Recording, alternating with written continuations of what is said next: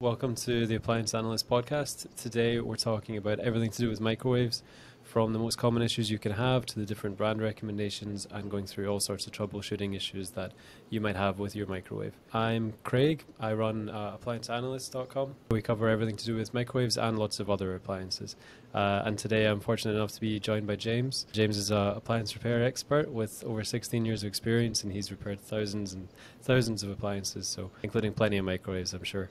Oh, yeah. And always a pleasure to be here, man. Always good talking with you. Glad to have you on, and we can dive right in. What's the most common issue that you get a call for when it comes to microwaves? The most common issue is not heating. There are times when a microwave can start to not heat as well over time, but definitely the most common. When it comes to microwave, they're pretty simple in the sense that there's not a lot that makes up a microwave, and typically if it's not heating, most often it's what we call kind of the high voltage circuit, which are your magnetron, which is what's essential for heating the food. It actually creates kind of the microwave field that causes it not to heat, which how a microwave actually heats is really interesting.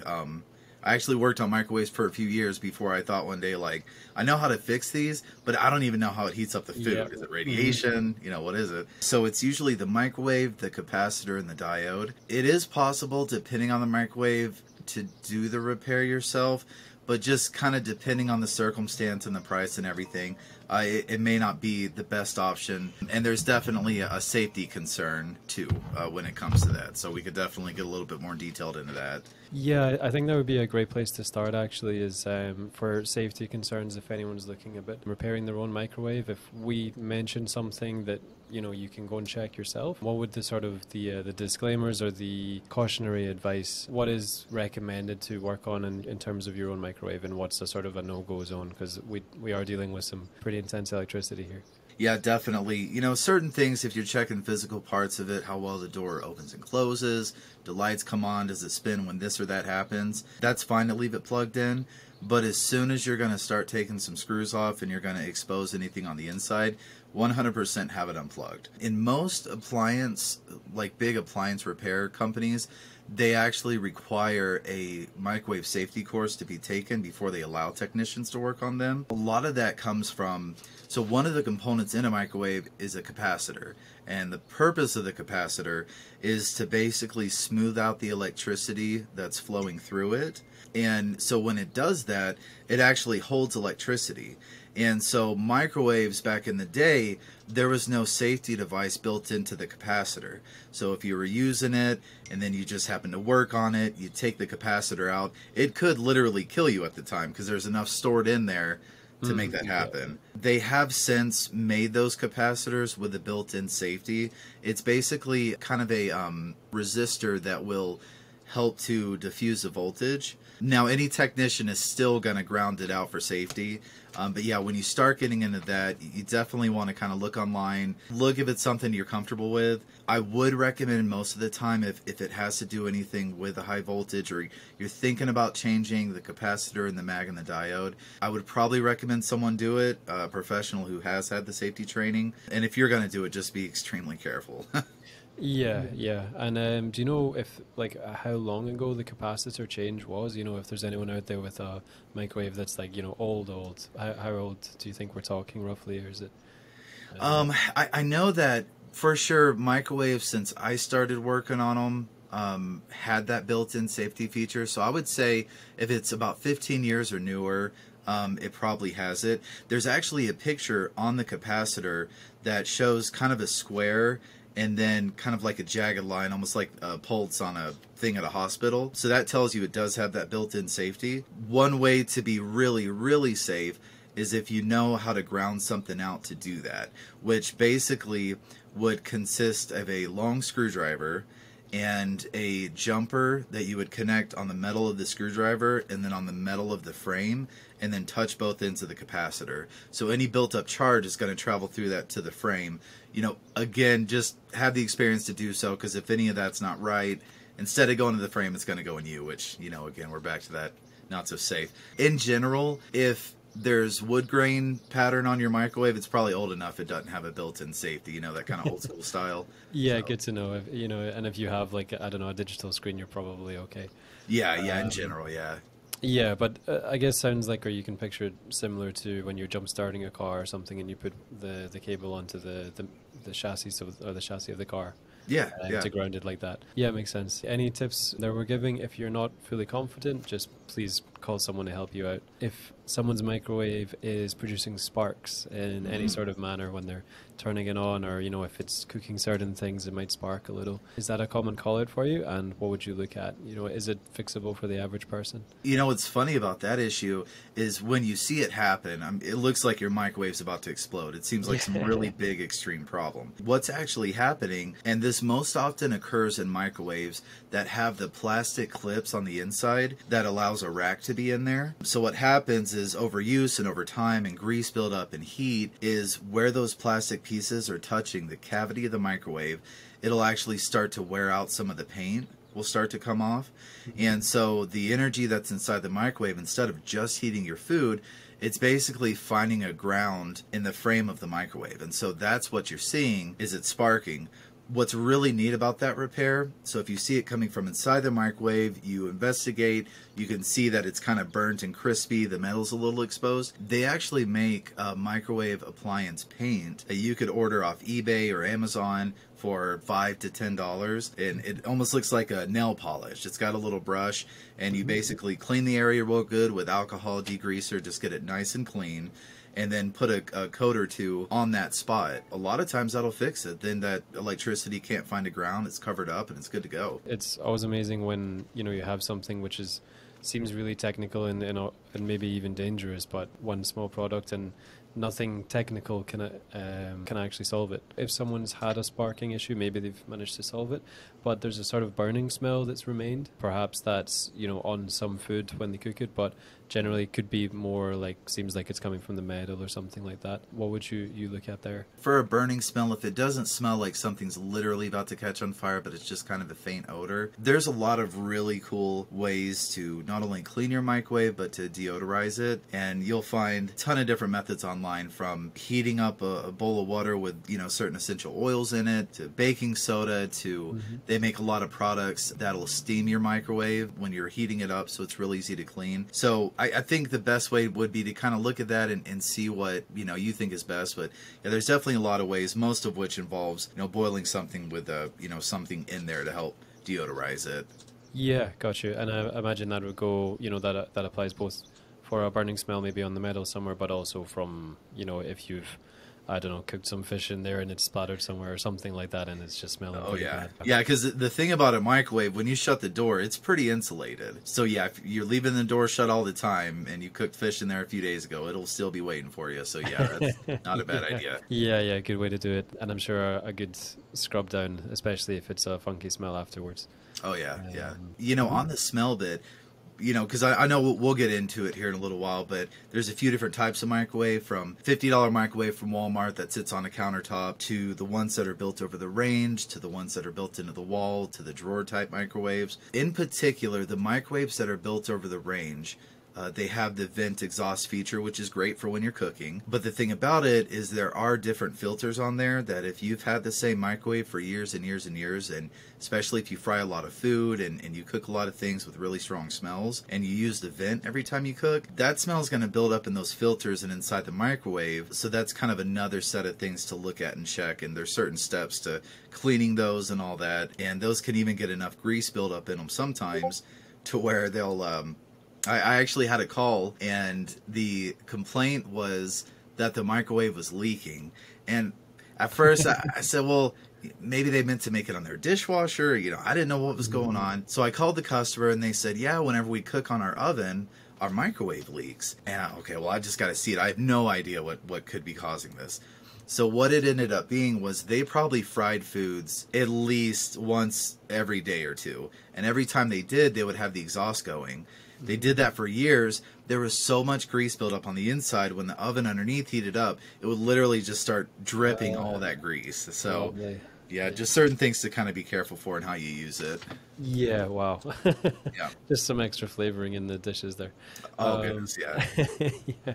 So for anyone with an over-the-range microwave, is that something to be particularly aware of in terms of you're essentially Is it, could you consider it as your range as two, like one filter covering two appliances, or covering your cooktop and your microwave, which might need changed or cleaned more regularly? Yeah, exactly. And yeah, a lot of times you'll find the instructions in the owner's manual, and if you didn't come with one, or you just moved in and you don't find it anywhere in the house, you can always, of course, look online at the owner's manual. But all over the range microwaves, underneath always has one or two filters, and they're kind of like a metal mesh filter, and that's really the first line of defense as it's venting from the cooktop. And those will generally, as you push it either forward or back away from you, maybe about half an inch, they just fall out. You could soak those in a degreaser. You could clean them in hot soapy water and let them dry. Those are pretty simple. The one that's a little harder to get to, that most people don't even really know it exists, is there is actually a filter behind the vent. When you look at the microwave, as if you were to open the door, right above it you'll see a plastic vent going all the way across. On top, there are typically 2 to 4 screws that hold that vent in place, and it will either slide to the left or right about a half an inch and come off, or it'll pop right off. That should be in your owner's manual, because there is another filter behind that. And most microwaves, the only way you can access that filter is to remove that cover. Right, yeah, and you're getting a little bit more intense work in terms of removing that. And how often would you recommend someone does both filters, I guess, one or the other? If you only use the vent exhaust feature on it, maybe a few times a month and not really that often, you could probably get away with cleaning it once every 6 months to a year. But I mean, if you're cooking every day and you're frying a few times a week, you'll probably want to do it once a month, because once those filters get full, especially with grease, it's going to take the path of least resistance. So it's going to start going anywhere else in your microwave it can. When it gets to the point, if it ever does start leaking, it's essentially time for a new microwave, because it's covered all of the electronics inside. Wow, yeah. And it's definitely a lot trickier to replace an over the range than a countertop.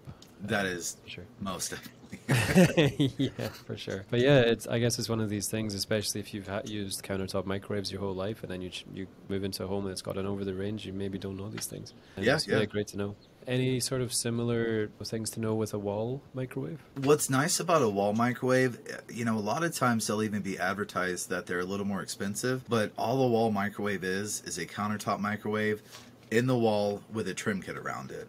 And so what's really convenient about those is a lot of times you can just get a regular countertop microwave if you need to replace one and put it in there, using the existing trim kit. But essentially, as far as how those operate, the power rating on those, everything is just like a countertop microwave. Nice one. Okay. So I guess, yeah, could potentially save hundreds of dollars if you do, if you are thinking about a new one. Just put the countertop in there, and I'm assuming you can just buy a trim kit separately. Yeah, and that's a really good point. You could even look at models of microwave that have an optional trim kit to purchase.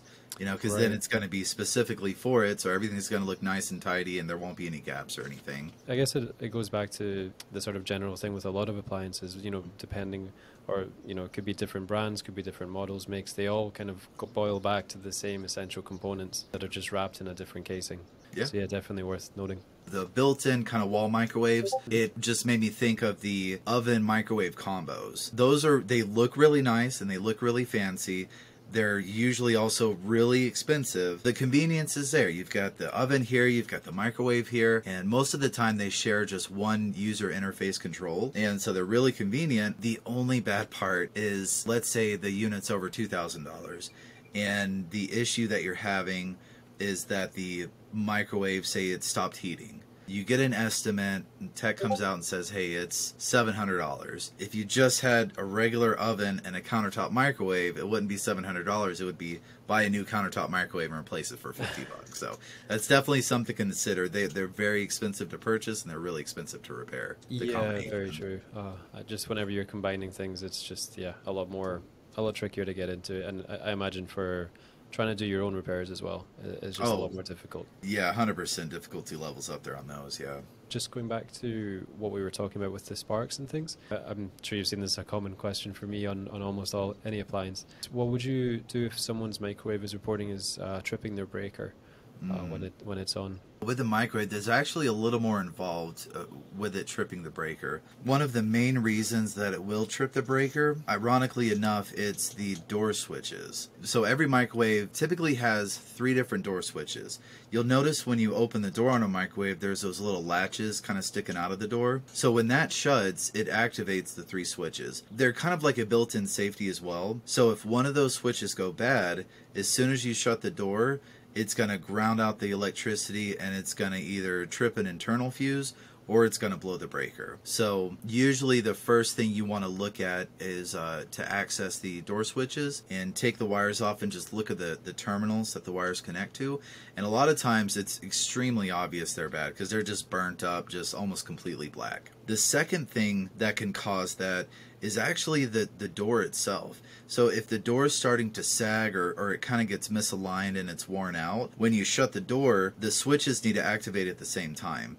And so if you have it to where it kind of closes at a weird angle to where it activates one switch but not 2, that could also potentially trip the breaker. So you would be looking at a new door in that situation. Then finally, if you shut the door, you open the door, it's fine, the breaker doesn't trip until you actually turn it on, then you're looking at the high voltage section again with the addition of wanting to replace the transformer. So that repair with the high voltage section alone, you'd be looking at anywhere from, if you're ordering the parts, probably $75 to $200 just in parts. Adding the transformer is going to add another $100 to that. Unless it's built into something, it's usually that means it's time to replace the microwave.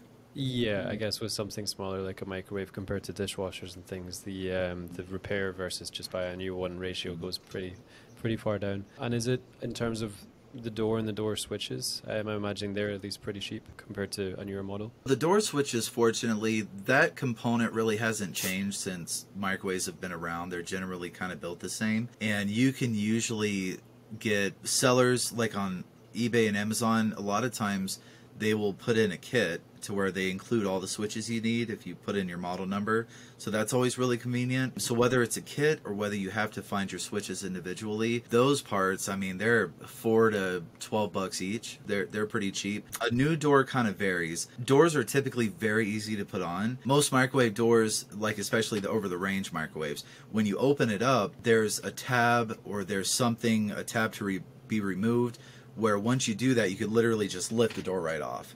So as far as easy repairs, that's typically the easiest to do. Mm-hmm. The doors range anywhere from about $70 to about $150 if the doors have the built-in controls like some of them do. Those, of course, are more expensive because they're, you shut the door, you got the controls there. So that could range anywhere from probably $120 to $350 for that. And I guess that the replacement cost will sort of be in respect to the cost of the actual microwave, so a cheaper microwave, cheaper door, etc. It's normally more of not a straightforward answer, but more of a direct repair for something tripping a circuit breaker than more major appliances. Yeah, for sure. And, to get to the door switches on most microwaves really aren't that difficult because you don't have to take down the microwave or anything. In most cases, all you've got to do is remove that vent up top, the same one to get to the filter. And once you do that, you'll see a screw where the user interface is.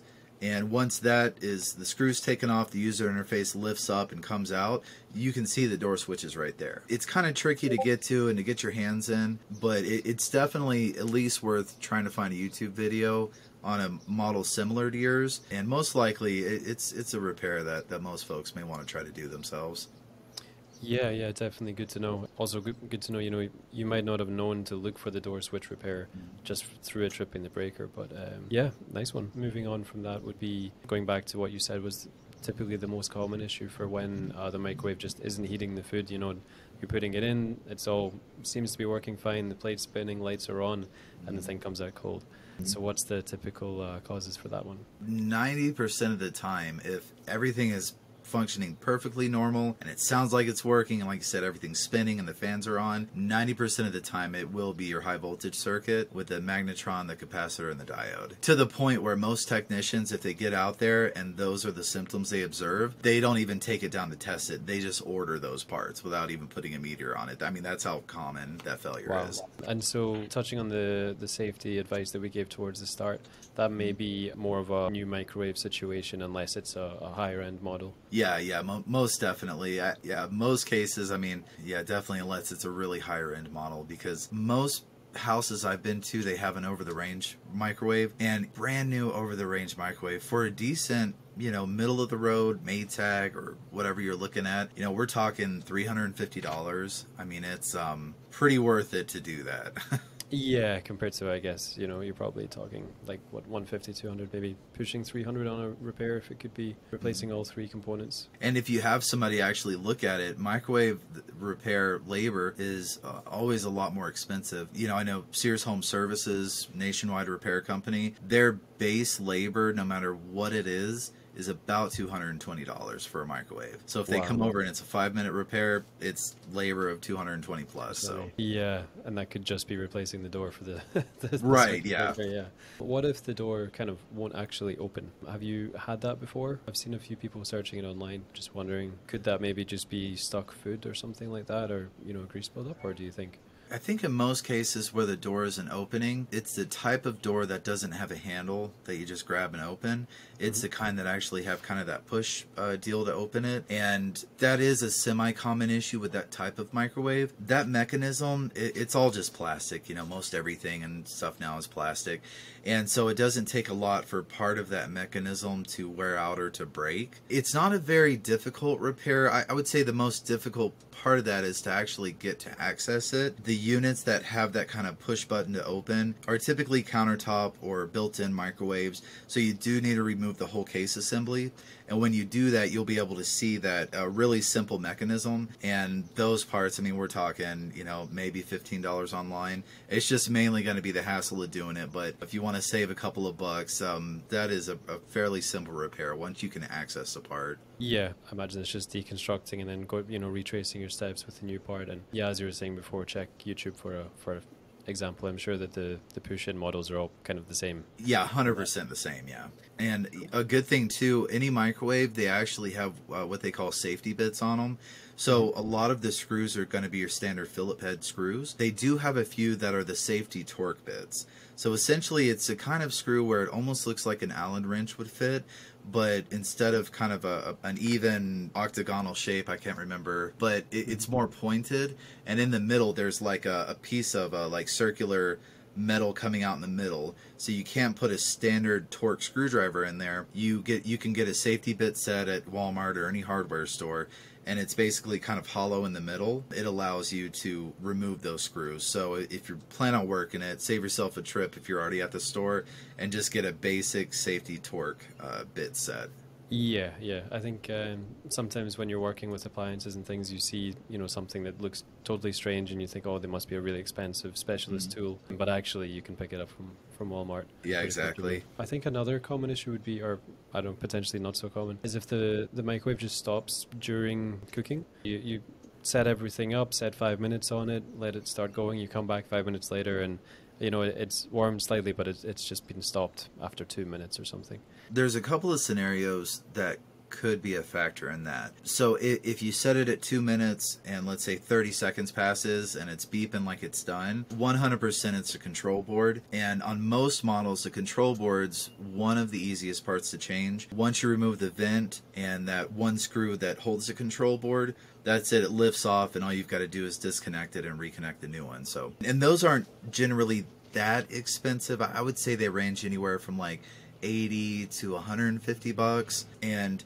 the other issue that can cause it to kind of stop in the middle of heating, in these cases, it'll completely shut down. So there is another safety device on the microwave that is essentially, it's almost like a temperature fuse, but it is resettable.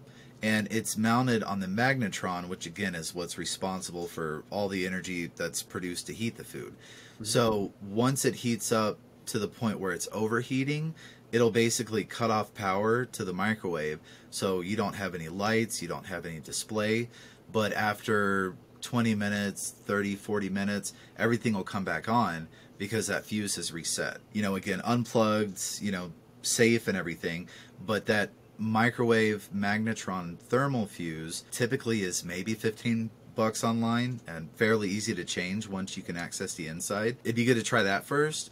And if it's still doing it, you're looking at a bad magnetron, which again, you're kind of back in the same spot. Right, yeah. So worth a shot on the quick repair, and hopefully it works. And if not, yeah, you might be looking at a new microwave as opposed to a big repair bill. And yeah, just to clarify for anyone not sure about what we mean by control board, that's just the buttons, the interface that you use to input things. It's nothing, no big like circuit board or something, just because everyone calls these things differently. Oh yeah, there's so many names for the same parts. It's kind of wild. Well, and so on that control board, if you go to a site where you can see a part breakdown, if you're trying to order it yourself, that control board is typically made up of a couple of different components. The actual buttons that you press, they call that the user interface or the membrane. Beyond that, you have kind of like a metal bracket that the actual control board or the main board or the power board, it's all the same thing, mounts on that bracket. And then sometimes you might even have a separate display board. All of that can be a little annoying to try to change piecemeal. And so most of the time when you look at a parts breakdown, they'll have all those individual parts, but then they'll have the whole thing where it comes pre-assembled. And that's what I recommend. Usually it's only maybe $20 more, but it's totally worth it to not worry about trying to damage it, to just change single parts. Yeah. Better to have the peace of mind and the simplicity rather than fiddle with everything. And so going from it stops too much to it's running mysteriously is, what if the microwave runs while the door is open? Or, you open the door to stop it and it just keeps going. Yeah, that could be pretty scary for sure. This actually is going back to the door switches as well. Whether it runs when you open the door or whether it runs as soon as you shut the door, even when nothing is selected, that is 100% your door switches. A point about the door switches, just like we had talked about the control board trying to get it as a whole assembly. Yep. The door switches, all three switches are mounted to kind of a plastic, kind of like a holder assembly for them. The locking tabs that hold the door switches in place are super tiny, and especially if your microwave is a few years old, they're very brittle, and so a lot of times those locking tabs will break if you just try to change the switch. So it's definitely recommended that you get the whole assembly with the switches already mounted in place. Again, it's sometimes maybe $20 more, but 100% worth it. Just like the parts breakdown for the control board, the door switches, you'll see where they have each individual part number, and then they'll kind of have a box around the whole assembly, and they'll have a part number for that. Samsung in particular is really good about that part being available. So yeah, 100% get that instead of the individual door switches. I guess the last thing you want is to order them individually thinking you're saving money and then realizing that actually it's too difficult. You're going to have to order the full one anyway. Oh yeah, it's very frustrating. When I work on models where it doesn't have a whole assembly and I can't get just the holder for whatever reason, I look like a surgeon just carefully trying to lower the tab and to pull it out, and it's rough. It's good to save a few bucks, but not to end up going through hours of stress. Oh yeah, just to do that. Yeah. And so a common one that I have been seeing from our online readers is if the microwave just beeps, you're not even touching it, you're just chilling in the kitchen or even in another room, and every so often it'll just give out a beep. Or maybe when it's cooking, seems to be sporadically quite vocal. What would you look at for diagnosing that? The majority of the times that will be that interface membrane issue. It's thinking it's getting some kind of input when it's not. And that's another one of those situations where if you can deal with the annoyance of it, it's not unsafe that that's happening. It's just more of an annoyance. So because to fix that, you would have to replace. You could go with just that membrane, but again, it'd be easier to get that whole assembly that comes with everything. And I guess similar to other appliances that might have similar issues is also it could just be like the interface has gotten a bit dirty, or there's some gunk on it or something that may be activating the buttons every now and again, and just, it's a long shot, but a good clean of the interface with just a mild detergent could also fix it. Yeah, and well, I'm glad you said that, because the other thing is the way that interface and membrane is connected to the control board is by what they call a ribbon cable, which is a connector that's about as thick as a piece of paper, and it plugs into the control board, and there is a plastic lock. So if you were to unlock it where it connects to the control board, that ribbon cable just gently pulls right out, and you could actually take some rubbing alcohol and just gently clean both sides of that ribbon connection and put it back in. And more often than not, that actually does fix an issue like that. Wow, great. So yeah, definitely worth trying for all sorts of interface issues, I guess. Yeah, and that works for any type of appliance. If you were to just get on YouTube and just search, cleaning a ribbon cable connection or something, you'll see a bunch of things come up. Anything from a Q-tip and alcohol to... I had an old school technician. He always used a pencil eraser, which works too, to kind of clean that stuff off, like any buildup or anything. So yeah, there's a lot of different things you could do. Nice one. I can imagine the old timer pulling the pencil from behind his ear and just brandishing it off, and there you go. And potentially, again, another interface problem is if the microwave just decides to turn on and start cooking. This could be the homeowners accidentally left a few, some time on the, they've stopped it early. There's still some time left over, or just completely sporadically. Could that just be buttons again, do you think? Yeah, the button and control board assembly. Yeah, it could definitely be either or. And especially if you have, it's like an actual electronic display that has a timer and a countdown, 100% it'll be the control board interface issue. So you're looking at wiping down the board, maybe with a mild detergent, opening it up and checking the cable that connects the super thin cable that connects your board to the circuit board, and potentially replacing the interface unit as a whole. Yeah, because that ribbon cable, it's almost like if you've ever looked really close at an electronic board, how there's kind of like really flat soldered connections on there. That's almost like what that ribbon cable looks like. It's essentially like a track, like a solder connection on a board. And so, especially if your microwave's a few years old, a lot of times that track can just literally just kind of rub off and just disintegrate over time. So you may see that ribbon cable and go to clean it, and it looks like you've just cleaned off the metal part, which you haven't. It was just deteriorated anyway, and there's confirmation that you're going to need a new control interface. So right, yeah, definitely good to know. Okay, going back to a normally working microwave in terms of the door closes, the buttons work and everything like that, and this is quite a common one. I've had it a few times myself, is that the dish or the plate won't actually spin. Now hopefully the best case scenario is it's not spinning because you accidentally turned the feature off. So a lot of microwaves do have an option to turn it on or off. But if you verified that it is turned on and it's not spinning, so I'll say that this is probably the second easiest to repair on a microwave. 99 out of 100 times, it's going to be what they call the turntable motor. Most microwaves, especially the over-the-range ones, where the filters are underneath and where the light is and everything, around the perimeter of the outside underneath the microwave, there's about 3 or 4 screws on the side, about 3 or 4 screws up top or in the front on the bottom. Once those are removed, that whole bottom panel kind of swings down. Right there is your turntable motor. It's one connection. It's only 1 or 2 screws and that thing comes out. We're talking $15 to $30 online. So that, make sure to unplug it, but that's definitely a real easy repair that even if someone isn't too familiar with fixing stuff and all that, we're talking maybe a 30-minute job.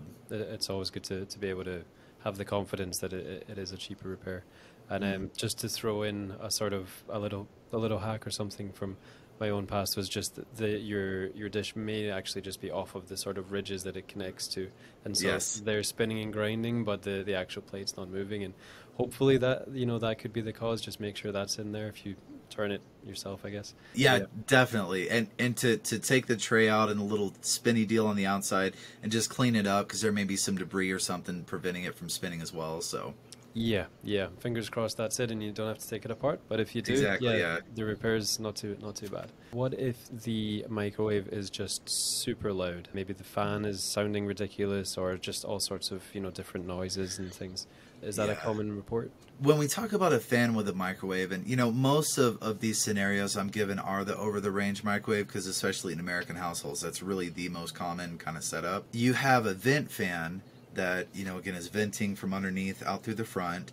and then you have a cooling fan inside. So every time you turn your microwave on, that fan you hear is the cooling fan. There's usually not a lot of trouble with that. I mean, in 16 years, I think I've only had to replace maybe 2 cooling fans. Typically what noise you're going to hear is a really loud buzz, almost like a high voltage electric kind of buzzing, loud, vibrating, shaking. That is usually due to a diode and the transformer being bad. You know, again, that's kind of one of those repairs where it's pretty expensive if somebody comes out. It's dangerous if you don't know what you're doing. And so if you're hearing that, and especially if it's also not heating, if that's associated with about the time you heard the sound, it's, you know, start looking for a new microwave, basically. Yeah, if it is a super loud buzzing sound. But essentially, just to wrap up on that, expensive to hire someone to repair, dangerous to repair.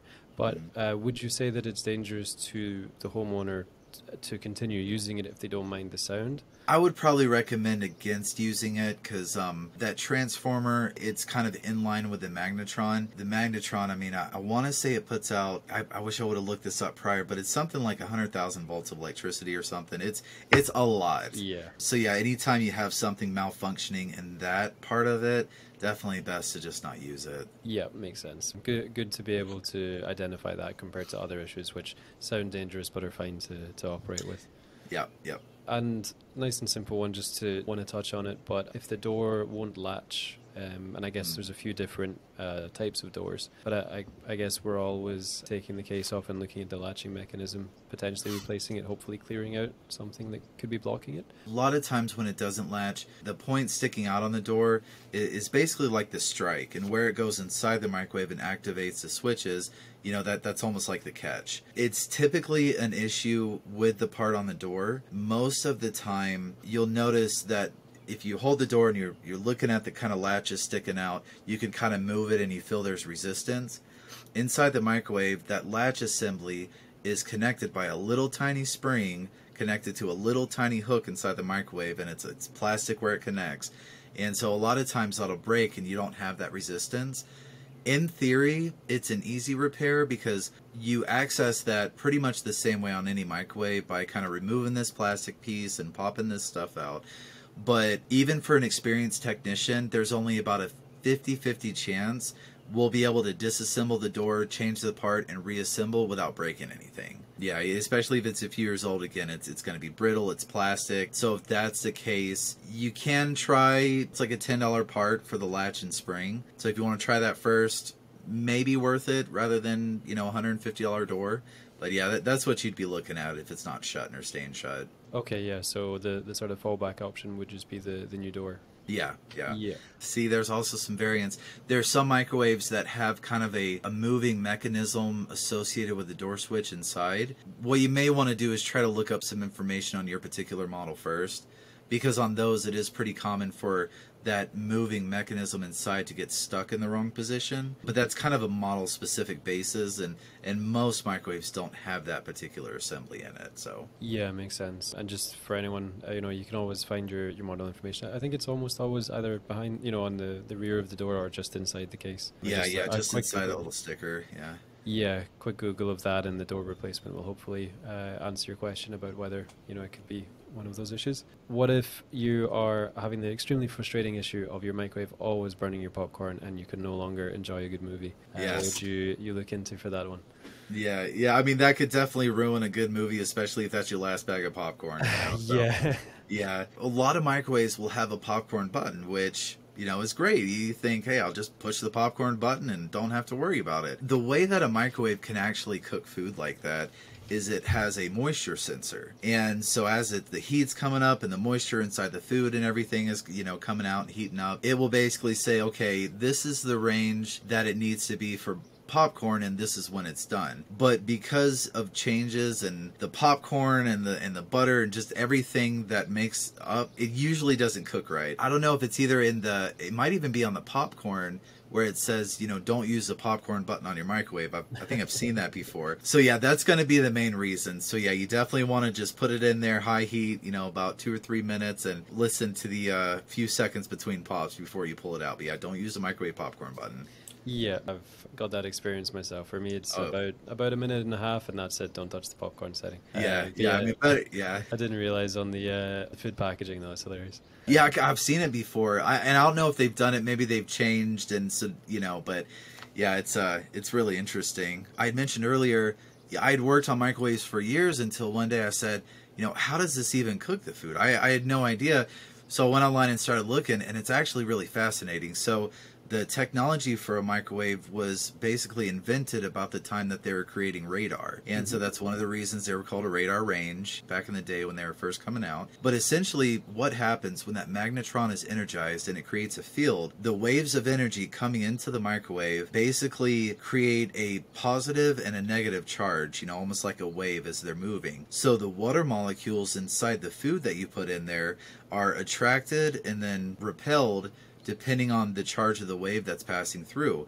So your food getting hot is actually caused by the friction of the water molecules inside the food moving, which is fascinating. So anyone who's like, I don't want to microwave food because I don't want that radiation or anything like that, it's actually the food inside that's just, friction, just like rubbing your hands together. Yeah, so it's really fascinating.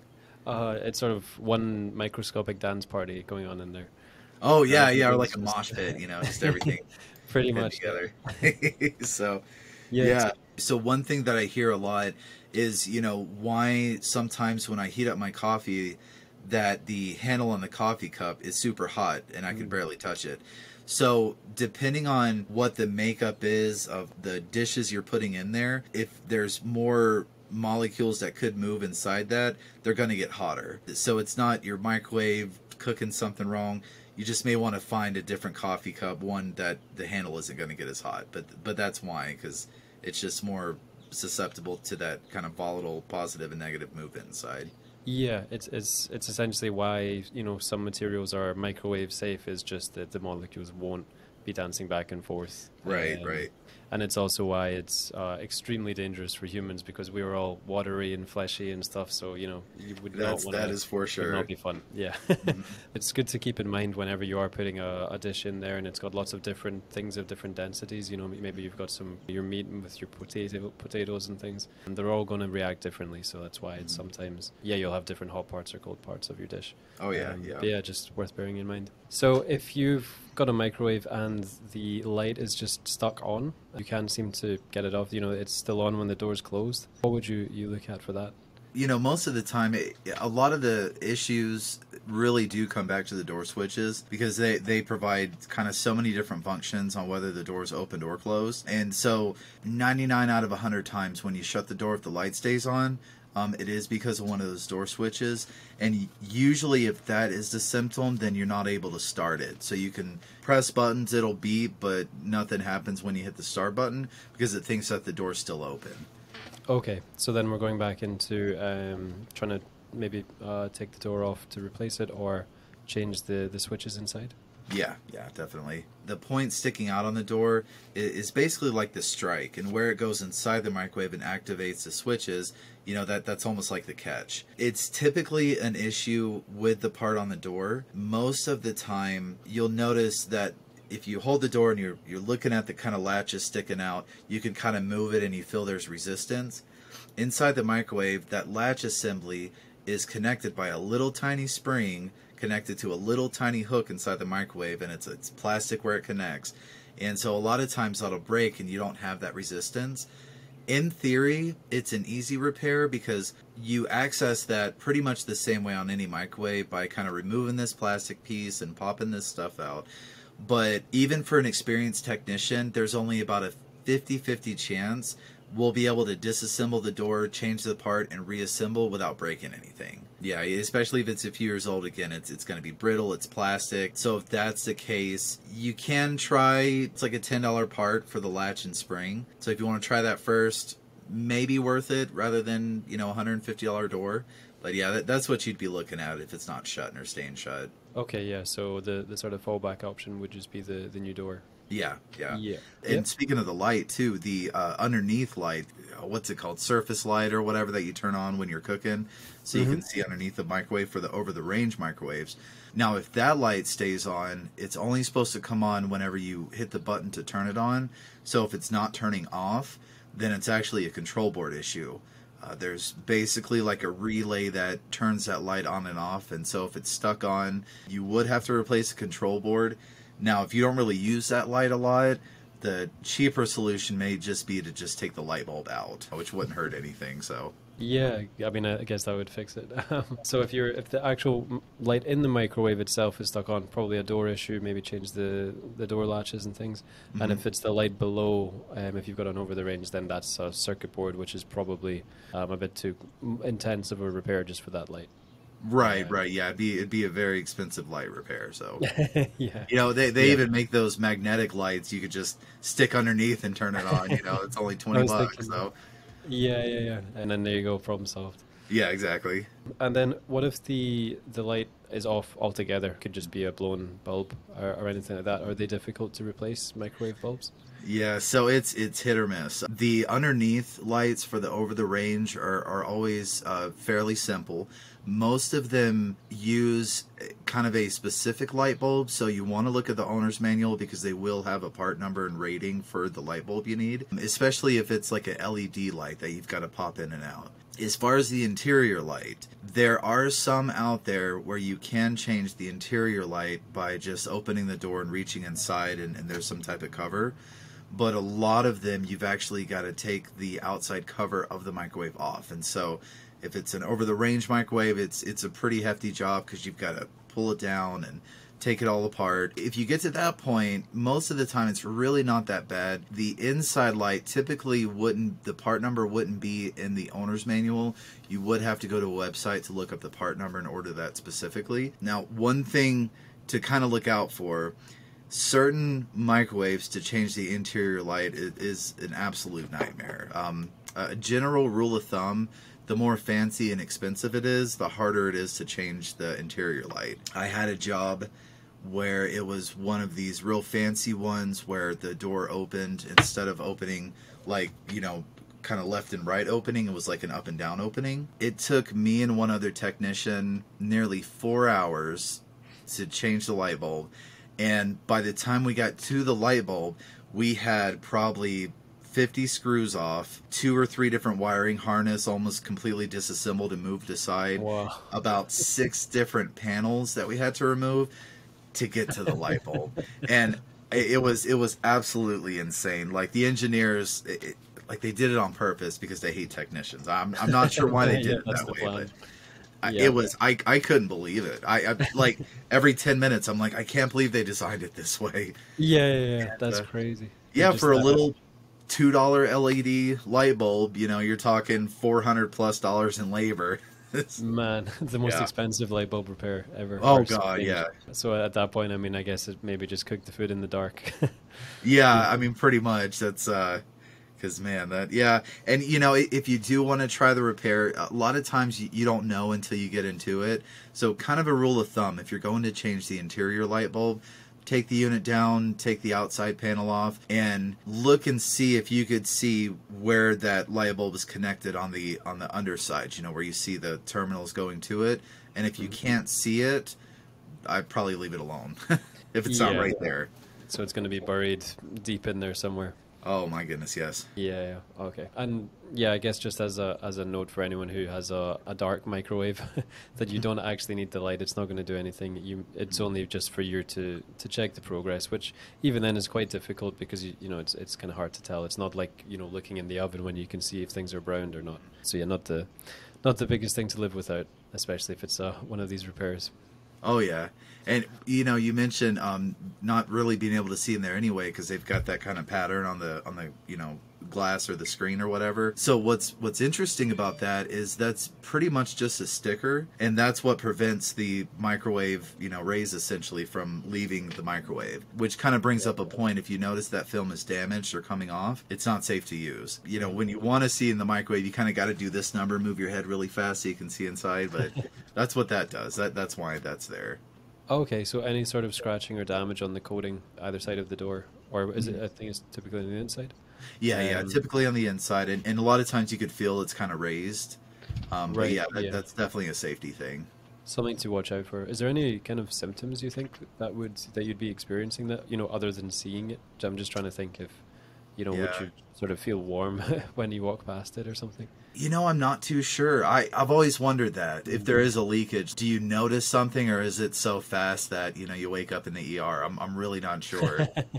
Yeah, hopefully not the latter, but Right, right. good to know for sure. One other thing that I think I don't know if this is like a common issue or if it's just something people tend to notice, but sometimes they'll be cooking food and the microwave just seems super wet inside after Mm. cooking. Is that just a sort of side effect of all the moisture that's, building up, or can it be a sign of anything going wrong?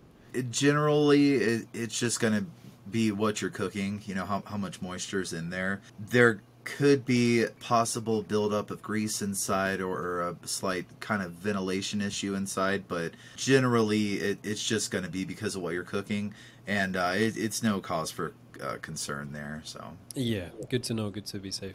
Just because people are searching it and they're just sort of curious, so good to cover that.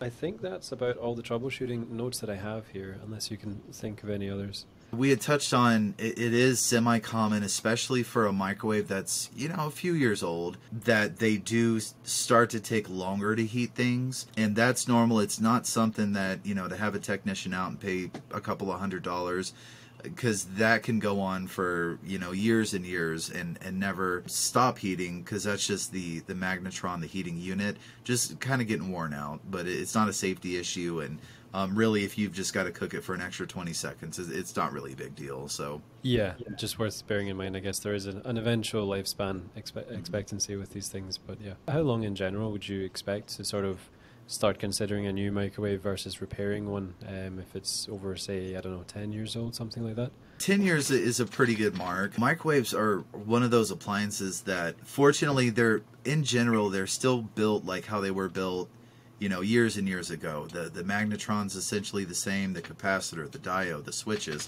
which really works in its favor, because in general, just about everything used to last a lot longer. Refrigerators, you could have them out in a garage and they last 30 years, and appliances would last 20 years. So yeah, generally microwaves have a pretty long lifespan, but yeah, I would say 10 years is a pretty good mark. Yeah, just to start being aware. Yeah, I guess it just comes down to what symptoms you're experiencing, if any. Yeah, and yeah, most microwaves, the sticker inside that has a model number also has a production date. They're one of the few appliances where you can actually look at the sticker and know when it was made. And so if you're curious, you could find that information there too. Yeah, yeah, always good to know. Well, shall we dive into the brand comparisons? Just throwing a few different recommendations out there and things.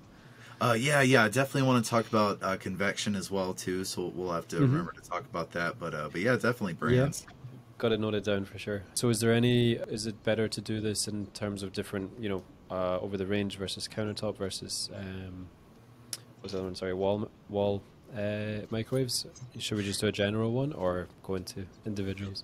Generally, even with the different kinds of microwaves, the brand recommendation would be the same. So if one brand does good with this microwave, they generally do good with all the other type of microwaves. So that does make it a little easier. What's really interesting about microwaves is it'll have the brand on the outside, but inside the parts may be made by a totally different company. Like Samsung really makes a lot of parts for a lot of different microwaves. So it may be like a Sharp on the outside, but it'll have a Samsung magnetron. Most of the time when you're comparing brands, it's going to be more so the features that are available in the design. I have a tendency to be pretty critical of GE on a lot of their appliances. But like even a GE microwave would have no problem with. There's really not a whole lot of them I wouldn't recommend as far as quality and longevity. There are some that if you do want to have your microwave worked on, it's harder to find people to work on them. And it's also harder to find parts and support online. Like Magic Chef is kind of an example of that. They're good microwaves, but it's really hard to get parts for them. And I've had cases in the past where even if it was a warranty type call, we actually had to go out and diagnose, contact the Magic Chef parts distributor, have them order the part and then come back. So it's kind of a process with them. Yeah, I guess So, as opposed to something like a Samsung where they're just everywhere. yeah. Yeah, where we just go out, it's super easy to find parts. As far as brands, Samsung, I kind of hate on them a little bit for just having way too many bells and whistles that people don't need. But generally, all of the features they have on their microwaves are pretty cool. You know, a lot of their microwaves have the controls on the door itself, so it just is a lot more of a sleek design. And they just have kind of a lot of cool features. When you look at your, you know, more domestic type brands, Kenmore, Whirlpool, Maytag, those are generally a little more simple in design, unless you get like a Kenmore Elite or one of the more designer lines of that model. And so those are good, real simple. Let's see, I'm trying to think of what other. LG makes a good microwave. Yeah, that's fortunately about microwaves. You don't really have to be too picky. That is one where you can literally just choose the one that you like the way it looks the best and be pretty confident you're still getting a good product. Yeah, it's really good to know, especially compared to other things where, you know, like TVs or something where it does start to really matter. And speaking of features in terms of buying decisions and things, is there any that you'd recommend or that you've seen give people hassle and so maybe wouldn't recommend? Any type of microwave, and I know that some drawer type microwaves have this feature where there's a separate function to open the door, like essentially where there's like an open door button, because instead of just the good old fashioned grab it with your hand and open the door, you're introducing another mechanism that could eventually fail. So it's kind of nice and it looks kind of fancy, but that is something to keep in mind, that could definitely fail and you'll have to get a repair when you could have just got a microwave that you just open with your hand. So Yeah, true. I imagine for you know the people that spend $1,000+ on a drawer microwave, that if you wave at it, it'll open the drawer for you and right. stuff. It's great until it doesn't work anymore, and then all of a sudden, yeah, it's a expensive repair. That's the thing with a lot of repairs, and not just microwaves, but really anything in general, is just the more advanced it gets, the more potential of failures that you have. And they get kind of too smart for their own good. Example that's always going to stay with me is back when TVs were a lot more expensive and, you know, it was worth it to have it repaired instead of replaced. There was a big, expensive, I can't remember what brand it was, but it was a plasma. It weighed 1,000 pounds and it wasn't turning on. And I had access to the service manual and it had a blink error code, which was normal, but I couldn't find that error code anywhere in the service manual. I ended up having to call the manufacturer's tech assist, and I'm like, hey, what is this error code? I can't find it anywhere. And so after a moment, they got back with me and said, oh, that error code that's preventing the TV from even turning on is a loose speaker connection. And so sure enough, one of the 4 speakers that were in there, I saw it was just barely disconnected, and I just connected it and the TV came on. That was an issue where nobody would have noticed. You wouldn't notice really any difference in sound quality, but it totally prevent you from using it because of, it's like, hey, we're not going to turn on because of this. So Wow, that's crazy. yeah. It just shuts down the whole thing, and when in reality, probably they have like a sound bar anyway. Right, You know, right, some yeah. other external speaker. Oh yeah. That's a So shame. it's Maybe we could chat about drawer microwaves a little bit. We've done a series of articles on them, and I do find them fascinating in terms of, just how much tech is packed in there, and like it's really great, the different design, and I think especially for maybe someone who isn't, maybe doesn't have the back to lift up to an over the range microwave and stuff, is great to pick it up. But yeah, do you tend to see many issues with drawers? And I think I know as well that some of them, they don't actually spin the plate. I think it's actually the element that, or the cooking element, spins in the ceiling of the microwave itself. yeah, for sure. Drawer microwaves are really neat. They're very I mean they are. They're just neat. And then as far as accessing them and using them, like you said, is a lot easier to get to. So the cooking portion of it, it's actually really interesting. So a lot of microwaves have this anyway, even if they have a turntable, but it's called a stir motor. And so essentially it almost looks like a fan blade.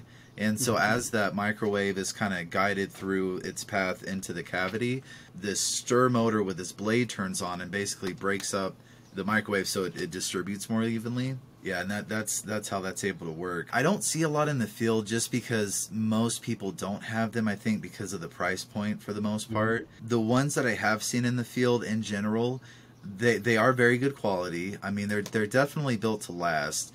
And so I would put those over other microwaves as far as not having really any trouble with it. But I would also put them in the category of, if something does happen, it may be hard to find someone who will work on it or who can work on it successfully. Yeah, makes sense. I guess if people aren't, or if technicians aren't too familiar with something, especially something as rare as a drawer microwave, it could get tricky to get that repaired, and also very expensive to replace.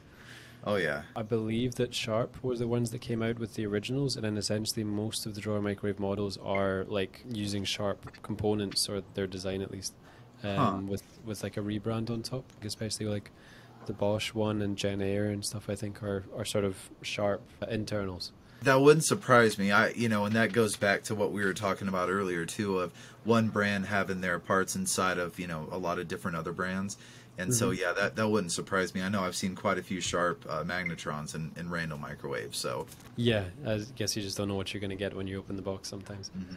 And shall we touch on convection microwaves then? Yeah. Because I guess they have their own range of not complications, but you are putting two different types of cooking into one appliance. Is there any kind of common issues that you would see there, or any kind of recommendations you'd have for someone looking at or an owner of a convection microwave? The biggest complaint that I see in the field with convection microwaves isn't so much that they break, because the convection part of the microwave is essentially like an air fryer, essentially, because you have a heating element and a fan and kind of a small space. It does get really hot, upwards of 350 you can set the temperature at. But the biggest complaint I get is the smell, because you're cooking in there, there's a lot more happening, and a lot of those smells can linger a lot longer.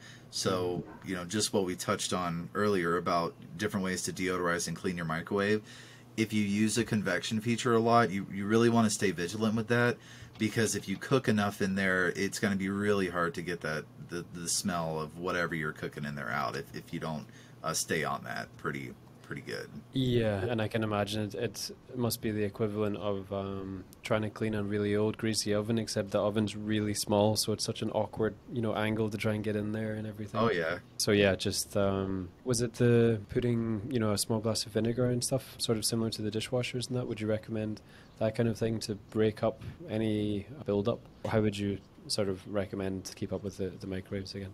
Yeah. So, just putting a bowl of, water and vinegar and heating it, letting it boil, getting a lot of that moisture inside, and they make different types of things you can buy that you actually fill up with stuff. And so as it gets hot, it shoots steam out. And so, yeah, there's a lot of different things out there for cleaning the microwave. So really good to know. So another thing with the convection is you definitely want to read your owner's manual on the convection cooking before you start messing with it, because just like the ovens, they have kind of an automatic convection convert temperature ability, essentially.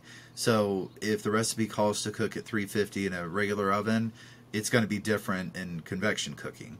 And so you want to see if your microwave does that automatically, or if you have to put in the convection temperature, not the traditional cooking temperature. The other thing that you want to find out too is some microwaves do have the option to cook as a combination with the microwave and the convection at the same time. You want to find out if your microwave does that automatically, because that'll limit what you can put in there to cook. Depending on what type of cookware you're using.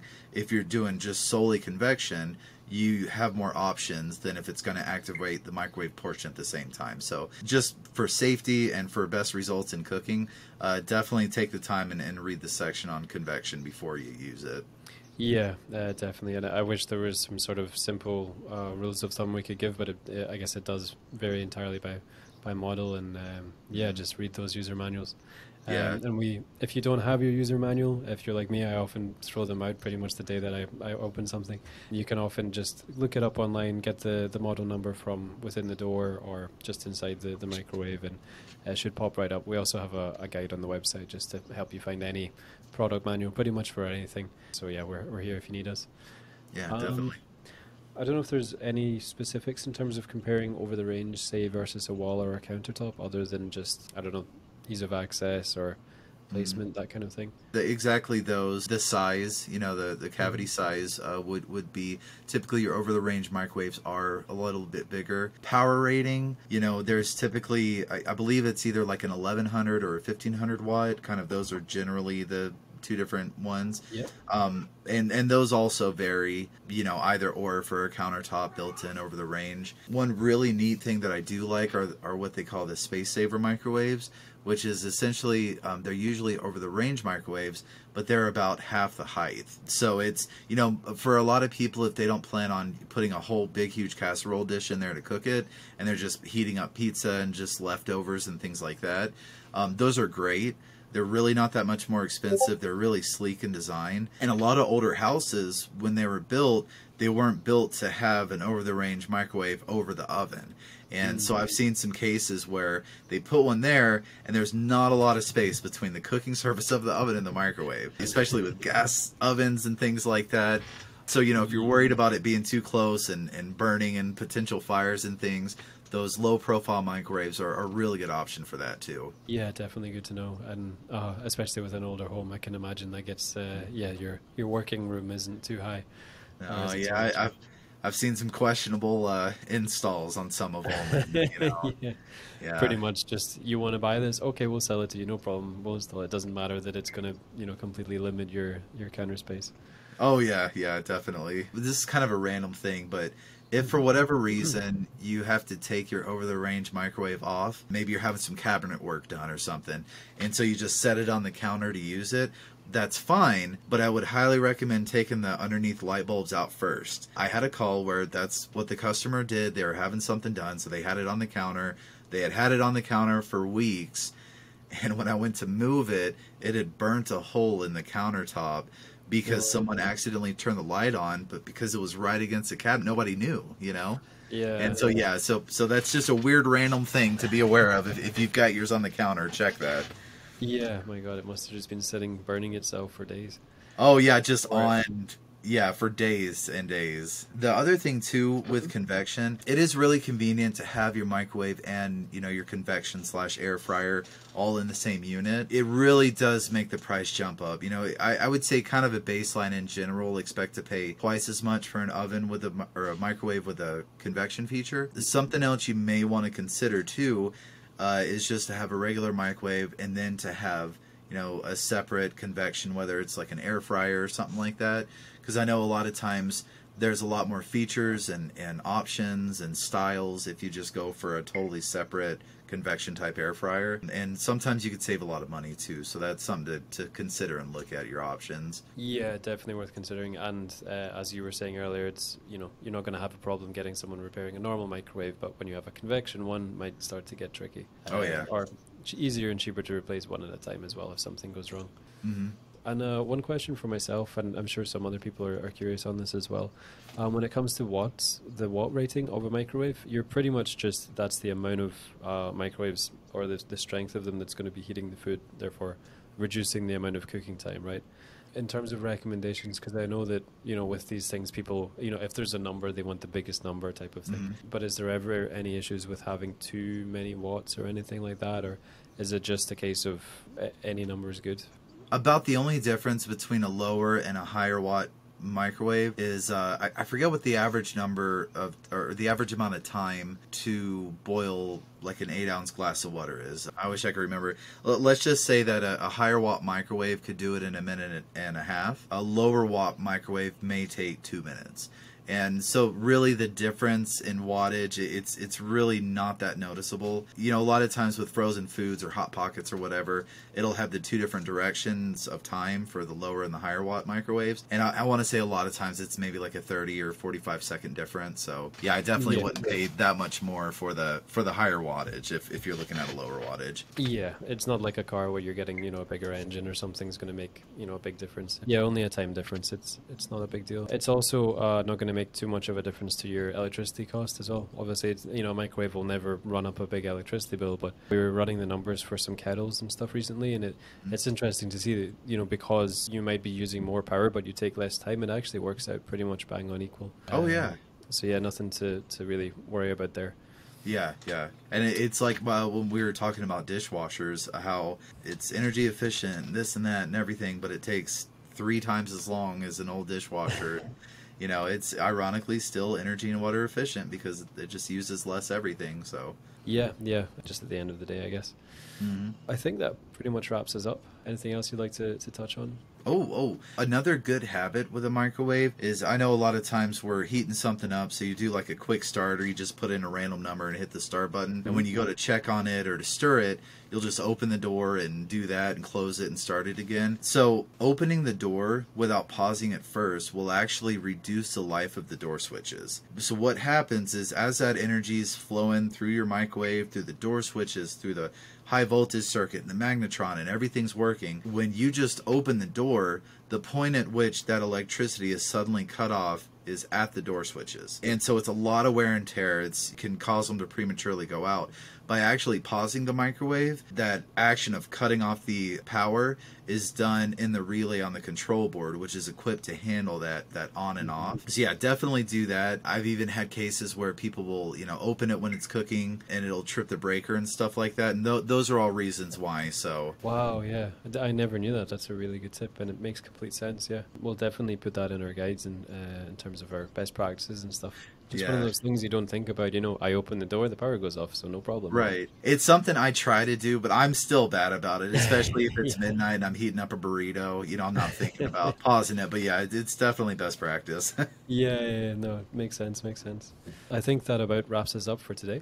Thank you guys for watching. If you have any questions, just leave them in the comments. We'll be more than happy to answer them. And yeah, take care. Have a good day. All right. Thanks, everybody.